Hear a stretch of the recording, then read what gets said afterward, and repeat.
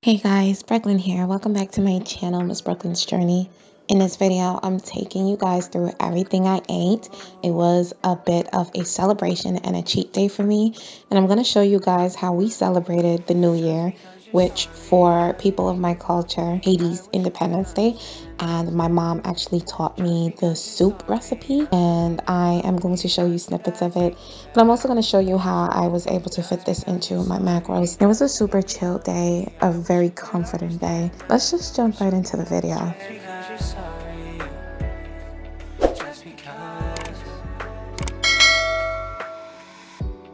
You said all the words that you could have said.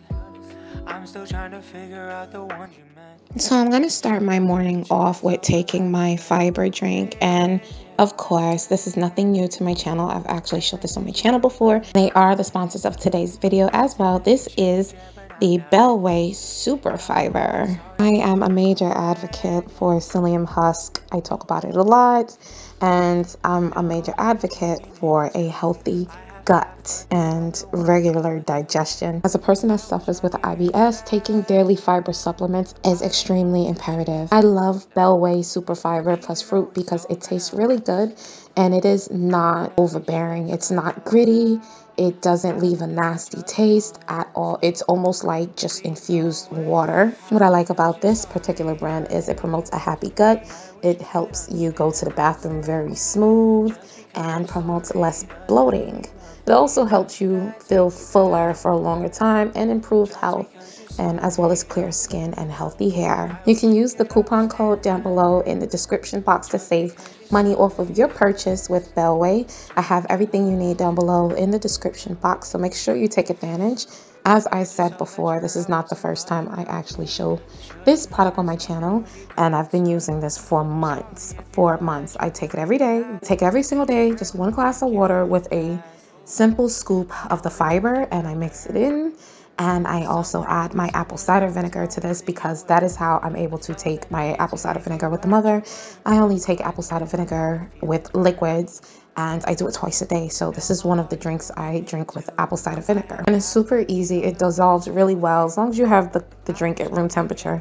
I suggest you drink it right away. And if I fail to mention, this is the raspberry lemon flavor. Because I'm intermittent fasting, this does not take me out of my fast. I can have this as I'm intermittent fasting, so it's pretty good.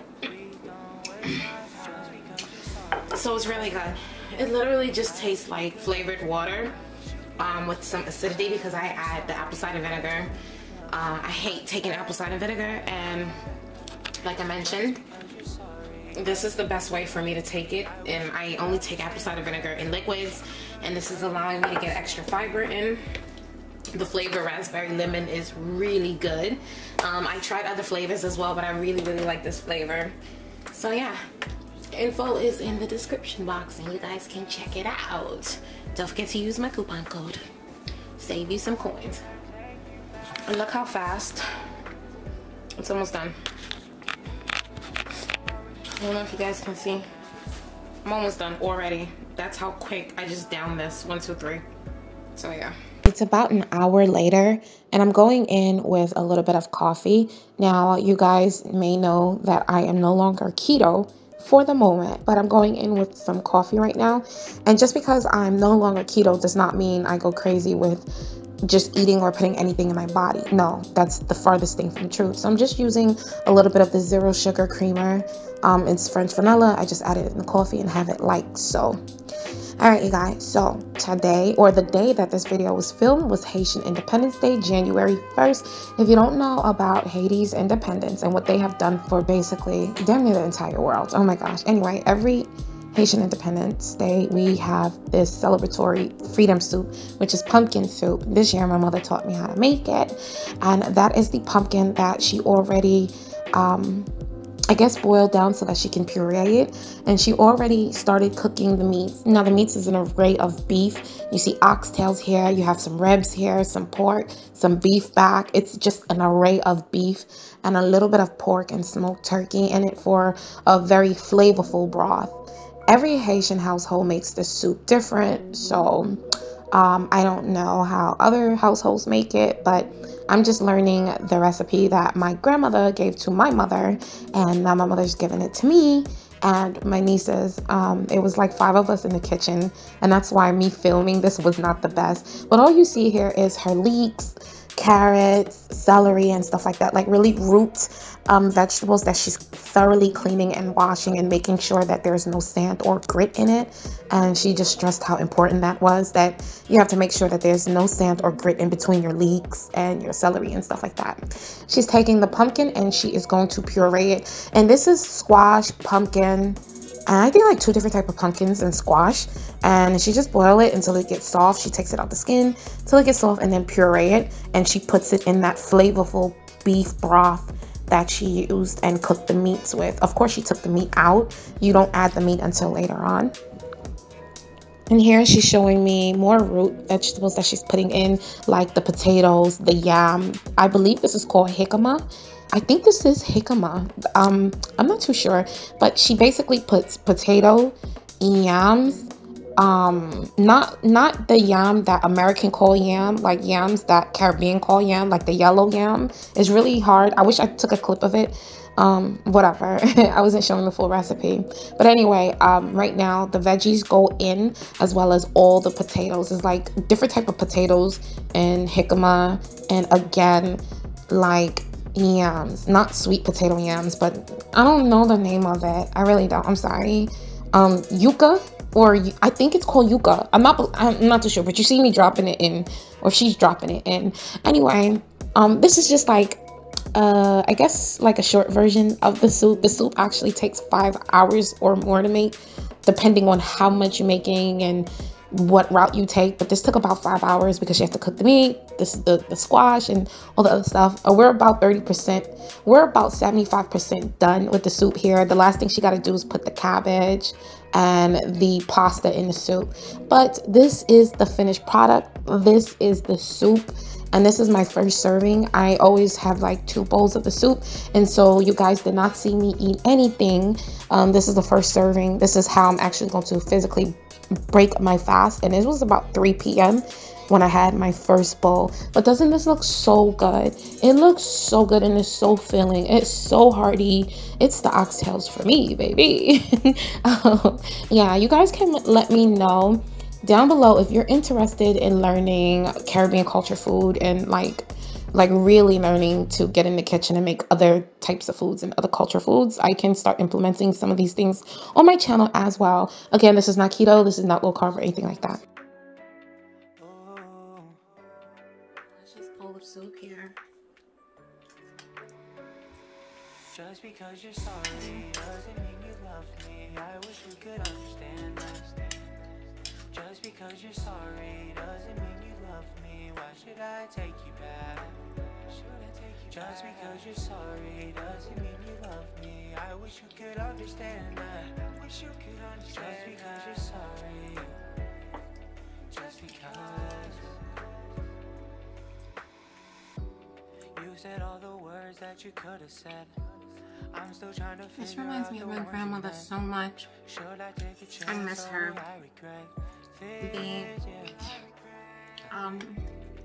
Growing up, we were so American that we didn't want to eat a lot of our cultural food because, you know, we're American. And this is one of the items that we would not eat at all. But my grandmother would get my cousins and I, and even my nieces, to eat this by putting a tablespoon of sugar in the soup. And that tablespoon of sugar would make it slightly sweet, and it just made it that we would eat it. Until this day, every once a year when we have this, the whole entire house know, where's the sugar?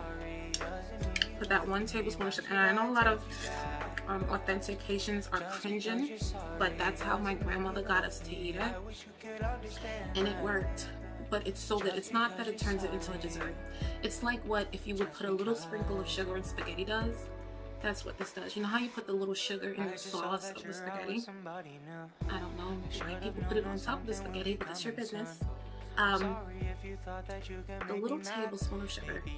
They don't do the whole pot because the traditional Haitians, I guess, wouldn't eat it. But as Americans, you need it. I won't eat it without it, and because I don't eat or consume regular sugar, I just put monk fruit sugar, a tablespoon of monk fruit, not a tablespoon, a teaspoon of monk fruit sugar. Even though it's over now, it's just so spicy. I love it. I can feel my lips.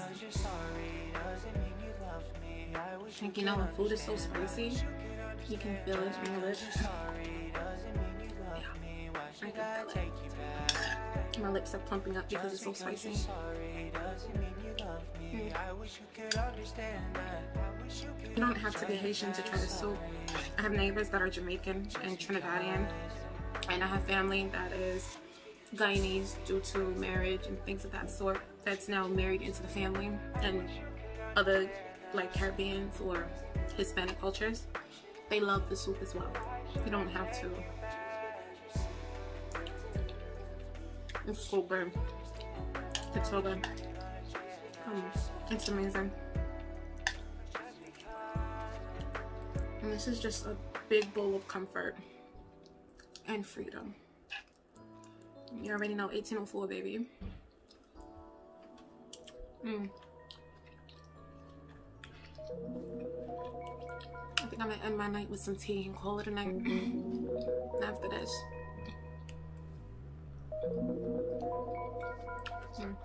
And making my tea is exactly what I did. What you guys don't know is I believe this is the day that my household and I caught COVID. So as you can see, I'm putting apple cider vinegar in my tea again, and I'm making my tea, and that's just how I ended my day. I am getting better because this video was like 3 weeks old, and I'm just now posting it because I have been battling COVID. So yeah, don't forget to check out Bellway down below in the description box and use the coupon code to save money off. And like this video if you like this video. In my next video, I can show you guys how I'm tracking my calories and my macros while not being on keto but still being low carb. If you want, let me know down below in the comment section and I can do that video for you guys. But yeah, I love you all. I'll see you all in my next video. Bye.